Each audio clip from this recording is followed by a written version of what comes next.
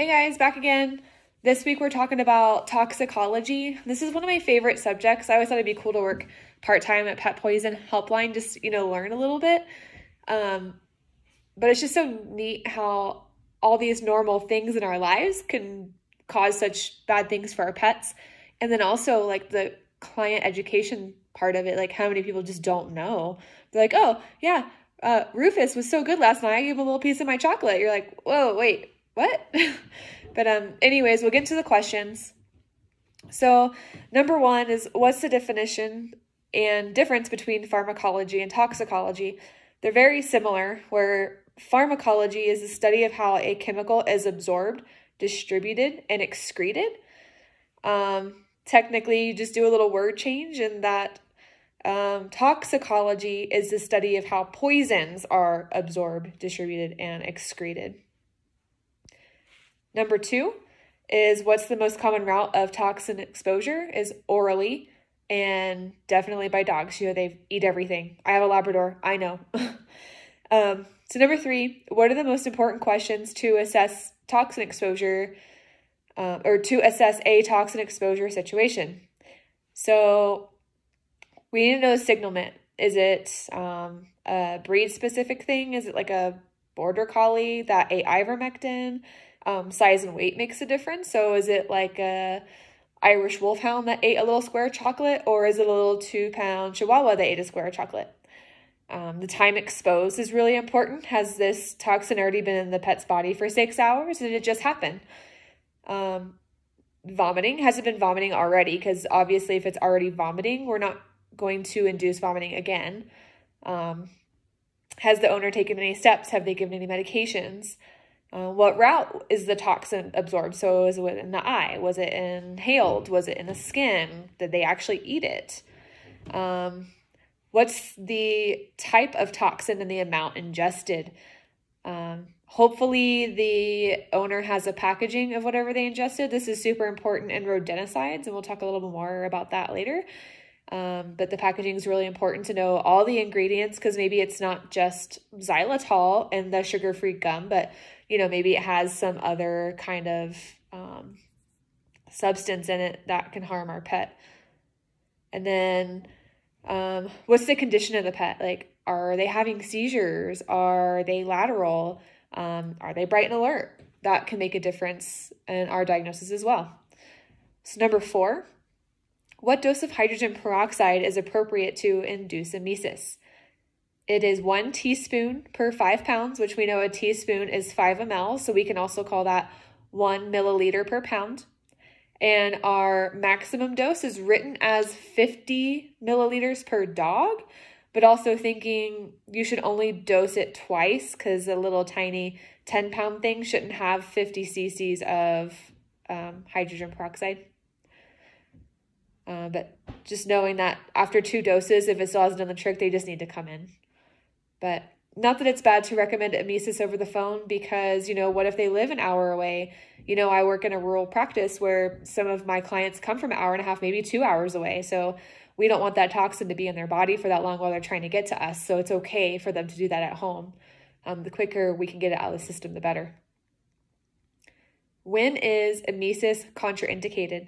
So if a dog is debilitated and doesn't have a swallow reflex, just like when we're extubating a surgery patient, you don't want to induce vomiting there. First of all, they may not vomit. And second of all, if they do, they might aspirate. And like a recumbent dog or a seizing dog, those are not dogs in good condition to vomit.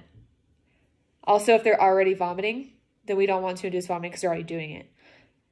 And then if it's a caustic agent, so another thing we'll talk about is one of the rodenticides that's out there. I don't think it's much on the shelf anymore, but it can still be found, can cause a toxic gas when it mixes with stomach acid. So when they vomit, you can inhale it. The parents can inhale it. So it's really important to know what you're dealing with before you induce vomiting. Number 6, what do we mean when we mention good nursing care? So the point of this is knowing that some of these toxins we can't do a whole lot about, so it's important to keep the patient comfortable. Are they recumbent? If they are, they need to be rotated so we prevent decubital ulcers or bed sores.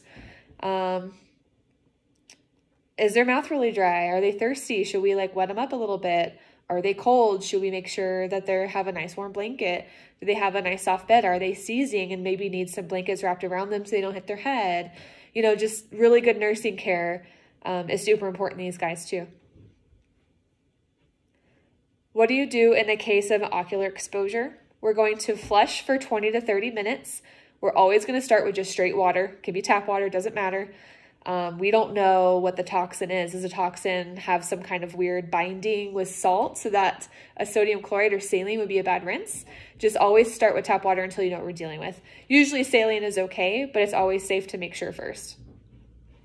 For dermal exposure, we're going to bathe with a mild detergent. Dawn is always a really good choice. I know in my hospital, we always have Dawn on hand. And also remembering when you're bathing these guys, keeping track of their temperature because hypothermia can be hard to battle with those patients. Number 8, how long after ingestion do we not induce emesis? So not that it's not contraindicated, but after 1 to 3 hours, that drug is probably already absorbed, drug or whatever toxin, and you're just making the patient uncomfortable by vomiting. Like it doesn't need to. It's already too late. Sorry. Number 9, what's the preferred emetic drug in canine? So we know that we can use hydrogen peroxide, but preferably we like apomorphine. So there's a couple different ways that you can use it. You can use a capsule in the eye, and when they start vomiting, you can rinse it. So that's how you get to your desired effective dose. I haven't seen that used in a really long time. I know some places used to actually, Wedgwood or Roadrunner might still make like an eye drop. It's already prepared where you put an eye drop on their eye and they start vomiting. But more popularly, apomorphine comes in an injectable form, so we just inject it IV. And then remembering, if you give it IM or sub-Q, they usually don't vomit off of it, so it's really important to get it IV. And cats, that's another story. So apomorphine is not recommended. And more popular, we talk about doing xylazine to make them throw up, but in my experience, it doesn't really work very well either. Kind of the newer practice is to use dexmedetomidine, so our dexdomitor. And that's kind of another joke. It's like an ongoing thing. We all know that felines don't vomit very well. It's really hard to get them to. And if you give them a dexdomitor dose, they'll just get sedated. If you're actually sedating them for a procedure, they'll vomit every time. It's the running joke, and it's really true. Number 10, what does activated charcoal do? It binds toxins and facilitates excretion. Number 11, there are 2 types of activated charcoal. What are they and how do they differ? So our one activated charcoal is just kind of a straightforward charcoal. And then our other one is the red label, and it contains sorbitol, which is a cathartic. How I like to explain to people is that it makes the bowels go from 0 to 60 in like very few seconds. And a little story from experience, we had a client that wasn't being very nice, and you always want to get back at them, and we had a doctor that was just fed up with them, so we gave the dog the cathartic and sent the dog home so it would explode in the car. Well, didn't quite make it and exploded in the doctor's office instead on the way out. Anyways, and that's always a warning that I give to my kennel staff too is, this is a cathartic. The purpose is to bind as much as it can and get it out as quickly as possible. So make sure that they're getting walked frequently when they have that sorbitol, or else you're in for a mess. A dark black mess too. So number 12, activated charcoal is contraindicated in some substances. Name a few. So ethylene glycol does not bind, xylitol does not bind, inorganic salts, and metals do not bind. Fun thing is metals actually bind to EDTA, our chelating agent that we use to bind calcium for our anticoagulants and our blood samples for hematology. See, I'm telling you, everything always circles back. Number 14, there usually isn't like antidotes to inhibit toxins. There are for some, but usually we are treating with supportive care. And then what do we mean by this? So we're monitoring the patient. We are giving the patient fluids. We're trying to diurese any of those toxins or dilute them. Drug therapy, so maybe anti-seizure medications or coagulation medications. Nutrition, so maybe they can't eat and we got to do a feeding tube of some sort because the proteins are really important in helping carry drugs and getting them out of the system, and also just overall health. Temperature, so some of these like tremory patients can get hyperthermic, so keeping them cool or keeping our hypothermic patients warm. So not necessarily that there's like, this is the one thing that fixes the patient after toxicology or after a toxin is ingested. Really, we're kind of doing a combination of things to treat what's happening in the body because we're treating the patient, not the poison, right? Number 15, what topical parasite medication is safe for dogs but toxic in cats? And that will be our pyrethrin. There's other products out there that flea and tick medications that don't have pyrethrin anymore, but there's still some out there, like especially our over-the-counter ones at like Walmart will have it. And also knowing that it's derived from a chrysanthemum, and you can find at the feed store some fly sprays that are chrysanthemum based, so being cautious of those around cats as well. And the main symptom when a cat's been exposed is tremors and seizure-like activity. There's some of the videos that we posted, you can take a look, but I come from Florida. Of course, we have a lot of parasites, and that's one thing that, we would see people would try to be cheap and split their large dog doses and not realize that it said for dogs only, and then they come in, you bathe them and whatnot. Number 16, what does organophosphates do when ingested? It inhibits acetylcholinesterase. So there's a little chart in your lecture that shows what that acetylcholine does to the body.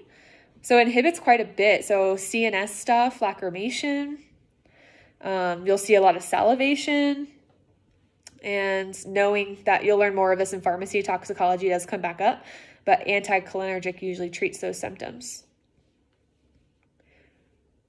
What is a toxic element in chocolate? So theobromine is the main one, but caffeine as well. And then what type of chocolate is most potent? So either like a dark chocolate that's like a high percentage of cacao, or unsweetened baking chocolate is very toxic, very high percentage of theobromine. What is LD50? So LD50 is the amount of toxin that it takes to kill half of the population that ingested it. So it's also called median lethal dose. Number 19.